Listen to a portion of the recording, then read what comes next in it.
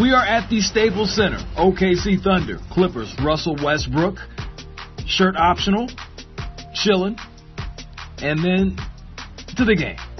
Gallinari knocking down 1-3, then showing the pump fake, going to the rack off the glass. Good. 26 points in the game. Clippers up 16-0. Second quarter. Thunder going to show up.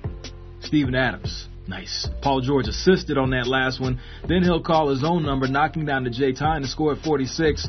Russell Westbrook decided to put on a shirt, and now he's feeling better. Thunder rolling. No look. Oh, that was sweet. Paul George. PG-13, the no look. Steven Adams. Nice. Later on, how about that 4-point play? No contact on this one. Knocked it down.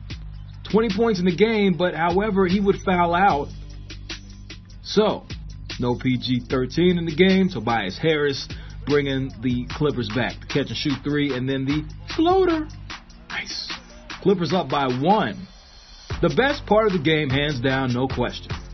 Boban. And 1. Like I said, the most exciting part of the game, Steve Ballmer agrees. He missed the free throw. Later on in the fourth, another floater. Tobias Harris, 26 points, 10 rebounds, and the Clippers get a victory in their home opener, 108-92.